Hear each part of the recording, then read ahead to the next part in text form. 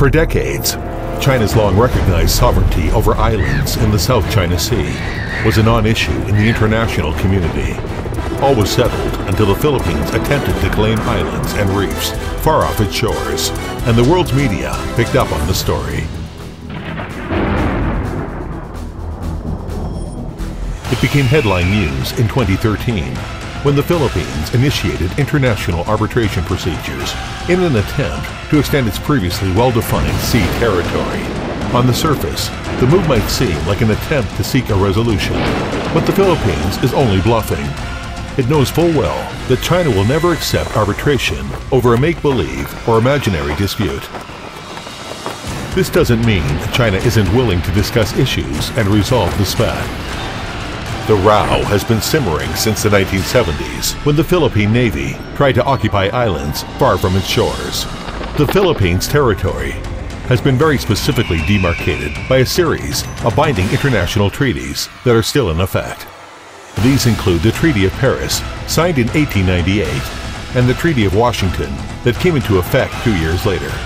There is also the Convention between the US and UK, signed in 1930. Treaties that gave the Philippines its independence clearly limit its authority over outlying islands to a 12 nautical mile breadth from its mainland. The islands that Philippines is now attempting to claim are well over 100 nautical miles out into the South China Sea. After accepting its internationally negotiated independence in 1946, the Philippines government soon began to attempt to wiggle out of the multiple treaties it had signed and ratified.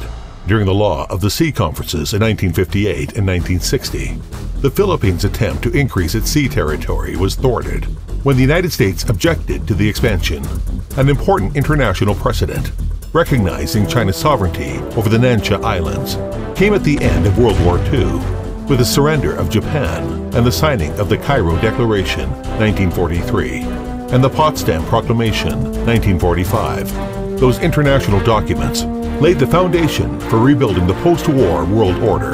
The Cairo Declaration required Japan to surrender all Chinese territory it had so brutally occupied and seized, including Shisha Islands and Nansha Islands in the South China Sea. After the defeat of Japan, China in 1946 restored its sovereignty over Shisha Islands and Nansha Islands in the South China Sea. In 1948, the Chinese government again proclaimed its territorial boundary in the South China Sea. For the next 22 years, the international community raised no serious objections.